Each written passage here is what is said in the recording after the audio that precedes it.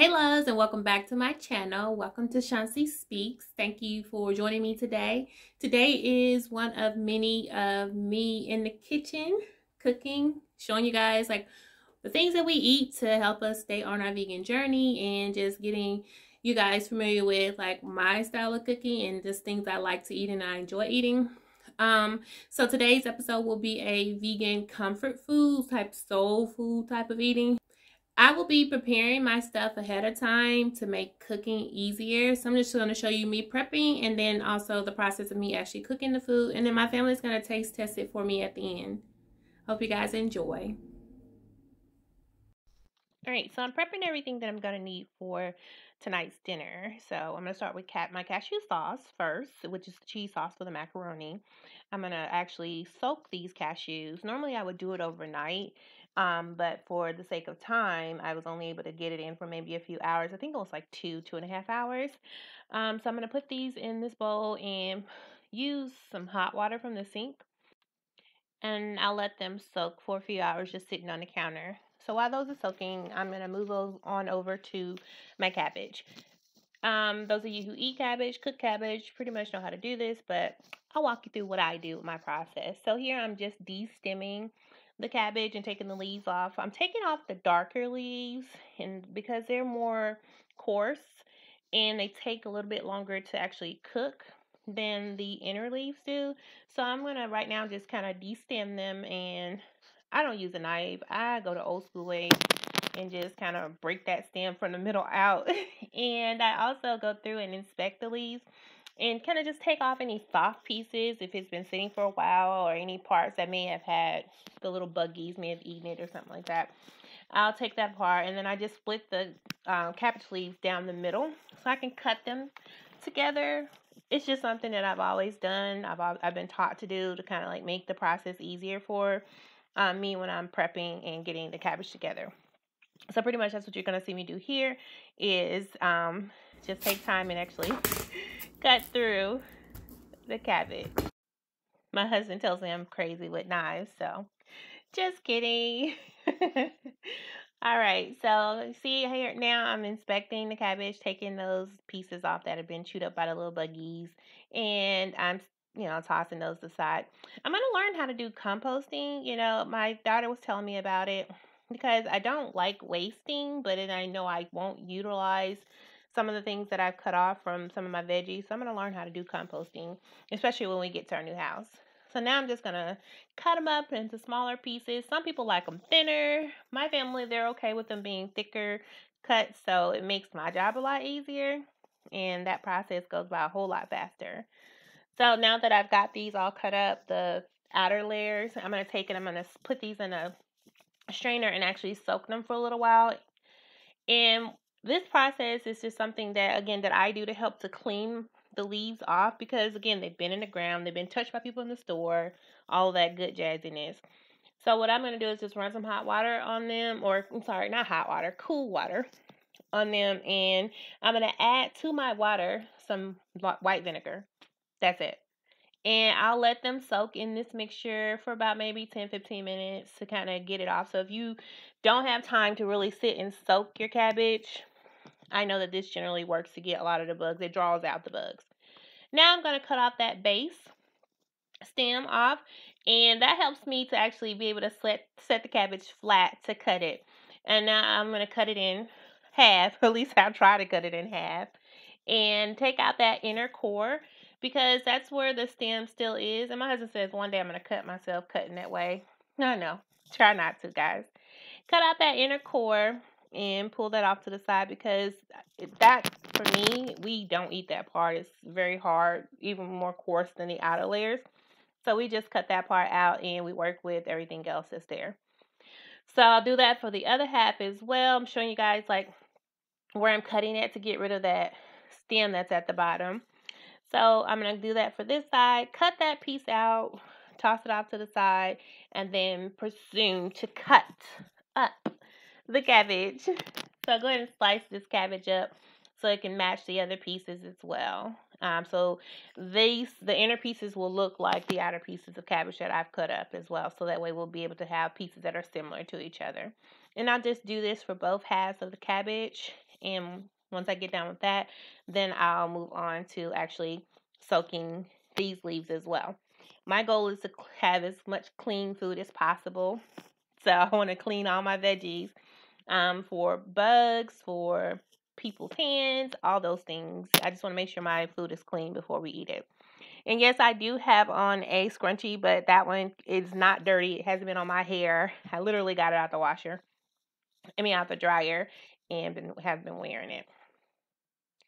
All right, so I've washed this, strained it. You're now seeing me at the point where I've already gotten it cleaned off, rinsed it, soaked for a while, and now I'm rinsing off the excess water from what sat in and soaked in. Once I do that, I'm going to put it into some bowls, and then I'm going to store that into the refrigerator. Again, I'm prepping for tonight's meal. And see, I put the darker greens on top because they're going to go into the pot that I use to cook first. Now I'm going to move on to prepping my mushrooms for tonight's dinner. And we're going to use some oyster mushrooms. They say they taste most like chicken. And then we'll use a restaurant blend, which has mini bellas, shiitake, and like one oyster mushroom in there. We preferred all oyster mushrooms, but they didn't have a whole lot of them. So we went with the restaurant blend as well to kind of make sure we had enough mushrooms to eat for the whole family. If you have never tried oyster mushrooms before, you are missing out. They taste like chicken. They break like chicken. They look like chicken. My goal is not to eat chicken, but if I need or want something, like I don't not like the taste of eating fried chicken.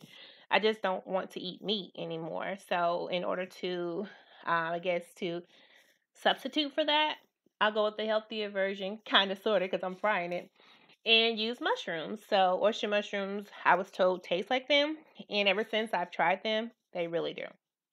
All right, so this is me looking at them, inspecting them, kind of showing you guys like what they look like up close. They're really cool little things. It looks like a mushroom. Like something you find out in the ground. But of course, you wouldn't want to eat those. Those are a little bit more dangerous. So I've cut off the bottom stem of the oyster mushrooms, and I'm left with the heads and a small part of the tail of the stem because that's not what we eat. Now I'm going to take and use a wet paper towel and actually clean them off. I'm not going to do them the same way I did the smaller mushrooms because what will happen with the oyster mushrooms, they'll get absorbed too much water. And then when you go to fry them, you'll end up biting into water and it could shoot back at you and cause you to burn your mouth, be nasty, all that good stuff. So I'm taking a wet paper towel and wiping off all of the dirt and things that are on there. A little dirt never hurt anybody. But I'm trying to wipe off as much of the dirt as I can. And now I've got them and they're all cleaned off, looking nice and pretty, and ready for me to store them until dinner time. Now I'm going to take these and put them in a bowl and put some holes in the saran wrap so that way they can keep the air, because that's how they were stored in the packaging that I got from the store. So I wanted to keep them the same way until I was ready to cook them. Onto my onion, and voila. I'll cut up some onion, and this will go in my cabbage.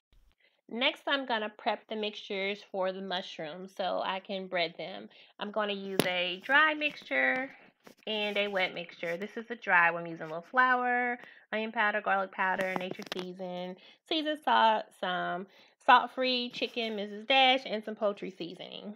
So this will go into a mixture together for the dry seasonings, and I'll blend that up, and I'll dip the mushrooms in that. Then I'm going to go and make the wet. I use similar stuff. I may add a couple things and take out a couple things. So with the wet, I took away the seasoning salt and added some cayenne pepper. And I've still got the onion powder, garlic powder. I took away the poultry season as well. And then I've got a little bit of water. And I'll put all that into the bowl and mix it up and then add my water. You can use milk if you want to. You can make it into buttermilk, a vegan version of buttermilk, and that's just using any plant-based milk and adding some apple cider vinegar and letting it sit for about 5 minutes. That's your choice. Now I'm going to mix it up and stir it up. And this one turned a little watery, so I just added a little more flour. So if your mixture's ever too thin, just add some flour. Now it's time to actually start cooking. We're going to start with our macaroni, and you can use whatever macaroni you want. I went with my brand elbow macaroni. Totally up to you guys. So we'll get the water going and get it boiling. Guest appearance. Hey, loves. She had to come in and say hey. So now I've got my boiling water. I'm gonna add my macaroni noodles to it. Everybody, you guys know, boil the noodles. Read the instructions on the box. Can't go wrong with your noodles if you actually read the instructions. I've got them to a boil. Once they're done, I'm gonna take and strain those. But while they're cooking, I'm gonna prep my cheese sauce. So I'm gonna get together all the ingredients for the cheese sauce, and I'll leave the recipe in the description box for you guys. But I've got some water, some lemon juice. You can use a real lemon if you want to. I had this on hand. Some nutritional yeast for the cheesy flavor. And I've got some turmeric, some salt, and some garlic powder. And I don't think I used onion powder on this one. But yeah, now the turmeric gives it its color, makes it that yellowy color. And of course, the star of the show, the cashews. All right, I'm going to take and drain these cashews off the water that they were sitting in, soaking in. I'll drain them and then rinse them off again. And then I'll take them over and we'll go ahead and get started with putting these things together to blend them up. So now that they're all rinsed off and cleaned, I'm going to go by and start putting in the ingredients. So I'm going to put the cashews in first. Then we'll go and add some nutritional yeast. We're going to add the turmeric, again for the yellow color. Then we'll add some garlic powder, some salt, and we're also going to add the lemon juice to it as well. And then once we've got all that in there, then we'll go in and we'll add our water to the mixture to help it to be able to blend up. So I'm going to pour the water in there, and then we're going to take it over to the blender, and we're going to start blending. And you're going to see how this concoction actually turns into like a liquidy cheese. So it's not like the Velveeta's sliced cheese or anything like that. It's just creamier cheese. So I'm going to place it on my Ninja and blend it up. I did about 45 seconds, I believe, on the blender, and just let it blend until it was a more milky-like consistency, if you guys can see here. Now that the macaroni is done cooking, I'm going to take and strain off the excess water. I add butter to mine. I've always added butter even when I wasn't making vegan macaroni and cheese. I would add some butter and some milk and some additional cheese. So I'm going to add some butter and a couple slices of the chow cheese. The chow cheese helps to make it even more creamy, so it makes it creamier. So I add that. I take and I mix that butter in to get it melted. And then I take and add my cashew cheese sauce. Here you can see the consistency of the cheese. And watch when I'll pour it in there, and it looks literally, to me anyway, I don't know about you guys, but it looks like cheese sauce being poured over my macaroni and cheese. And you can see, I don't know if the camera shows very well how yellow it looks like. It looks like an actual cheese sauce, and it tastes delicious. So if you've never had cashew cheese sauce, and you are vegan and trying to figure out how to still add in comfort food here and there, definitely try making some cashew cheese sauce. So I'm just going to take and mix all that up, make this macaroni and cheese look creamy, taste creamy, and just stir it all up together. And then after I get that all mixed in, I'm going to take those about 2 slices of my chow cheese, and I'm going to break it up and actually put that in the pot as well so we can mix it up together. Now, you can omit the chow cheese if you don't want to add that to that, but for me, my family, we like it a little bit more creamy, so I take it and just cut those up. I move that to the back eye and let it kind of cook on simmer so that way we can melt the cheeses that are in there. Now I'm prepping for my cabbage. I've added a little bit of coconut oil, and then I'm going to saute my onions. Just want to get them a little translucent, not very long. Just cook, kind of like cook them down a little bit. And then I add those coarser leaves I was talking about. So I cook those first to kind of soften them up. That way they're not really tough when you're eating them. If you do this first and then you cook the other veggies and cook the rest of the cabbage with it, those harder pieces actually become softer when it's time to actually add the rest. So on top of there, I added a little salt, a little pepper, and a little sugar is what I use. And now I'm adding some vegetable broth. I also added a little onion powder and garlic powder as well. And then I just added in a layer. So I cook cabbage in batches. So I'll do that bottom layer with the harder stuff, and then I'll add a top layer, cook that, let it simmer down or steam down, and then I'll add the top layer. And again, just add a little bit of seasoning on top as you go. You don't have to over season it. It doesn't take a lot to cook cabbage. It's real easy, real simple. Now we're ready to start cooking our mushrooms. Here we've got our dry and our wet mixture, and then we've got our mushrooms. I'm going to start with the little ones first. I'm going to dip them in the wet mixture, take them over to the dry mixture. So I'm going to use different hands to do this to make sure that I don't compromise my mixes, because once the dry mixture gets too wet, then you've got to try to add some more to it, and it's hard to get it together. But anywho, you'll see what I'm doing. Take those, make sure they're evenly coated. You can double batch it if you want them super crunchy, but these came out really crunchy without even having to do that. So I just went in and just did one batch of dipping and breading for that.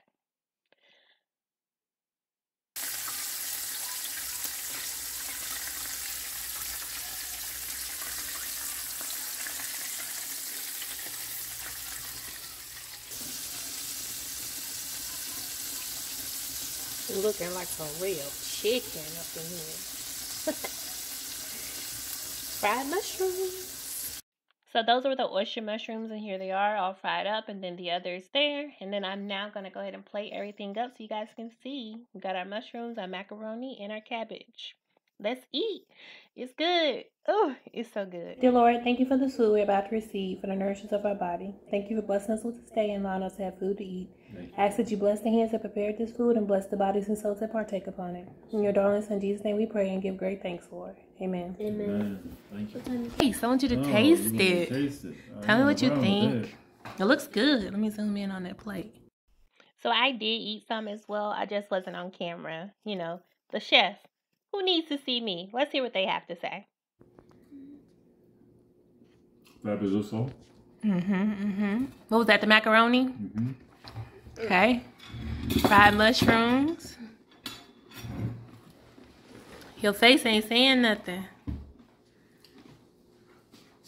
Oh, you speechless. Oh, you're getting the crunch on. I don't know if y'all can hear the crunch. I can't hear the crunch because I ain't eating like that. But it's great, man. All right. Give me that cabbage. Let me holler at me about the cabbage, right? Oh yeah, I hear that. Oh yeah. All right, shortcakes. All right, let's get her first impressions. Is this okay? All right. Oh wow, of course, a messy 10-year-old. What is your thoughts of the cabbage? You don't even eat cabbage. You don't even like it. But what you think of it? I get an A+. An A+? A+. I got an A+ in the kitchen. Okay, you gotta taste everything else. Mac and cheese. Yeah, I think it's good. I hear that crunch down there though. That crunch, y'all. Mac and cheese. Look, y'all see her eyes? She look like she sleep. Eat that macaroni. That's that cashew cheese sauce. Who said you need a real cheese to have good mac and cheese? All right, try your cauliflower. Don't dip it in nothing though. Eat it. Cauliflower, mushroom. Just try it without your barbecue sauce for now.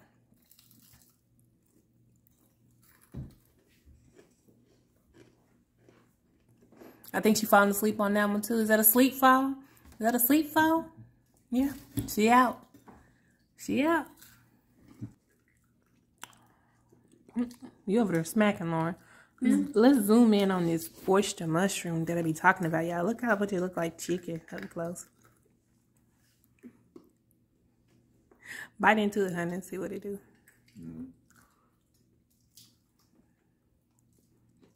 Y'all see it? Cabbage sitting there, I don't know. Looking like chicken.